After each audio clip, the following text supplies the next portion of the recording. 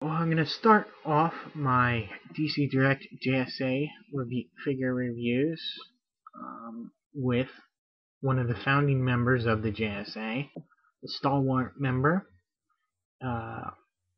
right up until the present, and that's the Garrick Flash. Now, Garrick first appears in Flash Comics #1, big surprise, in 1940. This is one of the earlier DC Direct figures. It's a time when they were trying to do not really generic, but an all-around good, almost realistic type sculpt of characters, evoking no specific artist. Something that they've completely done a 180 on. Whereas nowadays it seems every line that they do is targeted to try and capture a specific artist's work in a 3D figure.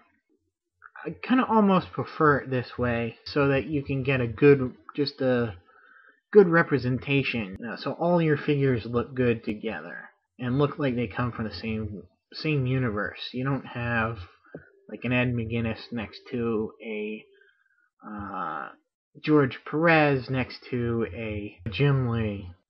Well, each of those look good in their own right. When they put together, it can be somewhat off-putting. But now we have the DC Universe Classics. Now he does come with a base. Unfortunately, I don't have the base here. It is packed away somewhere. And his helmet comes off. You see he's got a little peg in there. Just pegs right into the top of his head. Yes, he's got a hole in his head. But you put this on and that's alright. Very rarely do I have him with his hat off.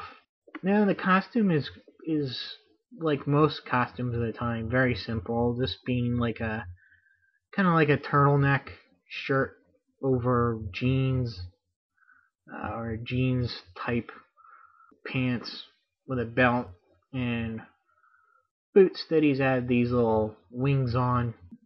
Very reminiscent, of course, of Mercury or Hermes, the Greek Roman god. For articulation, his head goes side to side. Arms go all the way around, in and out. Like the early DC Direct, he has got this little bit of a twist in the shoulder. And his elbows bend, no wrist rotation. His legs go forward and back, bend at the knee, bend at the ankle. Jason J. Garrick, a chemist student, when he's exposed to this chemical, first identified as hard water, which I had in one of my houses, but that didn't give me super speed. It just, was tough to clean. I think what they meant, and it was later retconned in that it was actually heavy water, which is used in the study of nuclear reactions. So in the comic book world, heavy water itself gives him super speed or activates what in the DC universe is called the metagene. Regardless, that's how his super speed starts. He uses it quite selfishly at first to become a football star. And when he graduates, he gets the feeling that he should do a little bit more, something more constructive with his power, something better than just being a football star. And so he decides, what else are you gonna be except a superhero? Well, at that time, as they were called, masked or mystery men. And so he gets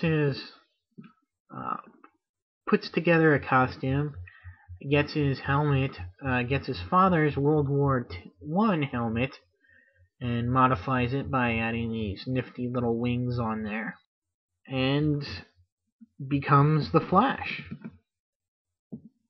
Now, you're thinking, wait, he's running around without a mask on, so how does he stop people from figuring out that Jay Garrick and the Flash are the same? Well, he very cleverly vibrates his face, so his facial features are pretty much indistinguishable. They use the same explanation in Superman. Interesting that they share that little quirk. Now, of course, after becoming a very successful mystery man, he joins with a bunch of other mystery men and forms the JSA, and actually becomes close friends with the Green Lantern of the time, Alan Scott.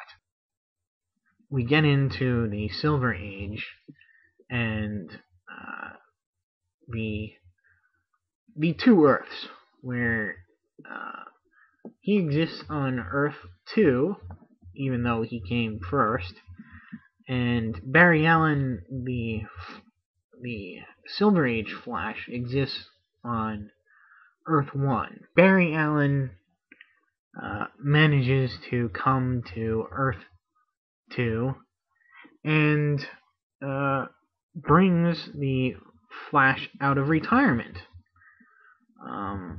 Because he was actually all the JSA was forced out of retirement in 1951 because of the House of Un-American Activities Committee. They were going to prosecute them if they didn't reveal their identities. So rather than go through that, most of the JSA retired. Jay and most of the JSA have been kept young by unintended exposures to magic and science throughout their adventures. And they've even spent time in a limbo.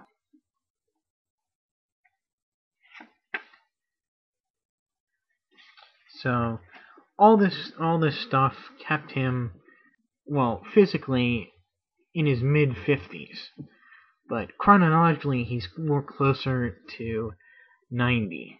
After a Crisis on Infinite Earths happens, and Earth 1 and Earth 2 are merged, they explain his absence is that Keystone became this lost city, suspended in time. Barry Allen freed it. Since coming out of that, he's been a mentor and a father figure to many heroes. He is married to Joan Garrick, and they've taken responsibility for some young heroes. Impulse, the second Kid Flash, and JJ Thunder, or Jakeem Thunder. First powers, obviously, he has super speed. He's able to access the source of power that gives speedsters their super speed, and that's called Speed Force. He's got superhuman reflexes, and generates a protective aura to shield him from the effects that the friction would have if someone were moving at, say, the speed of sound or the speed of light. He's still able to get up to near light speed, but he does show some signs of slowing down. So I think that about does it, and so long, and until my next review, see ya.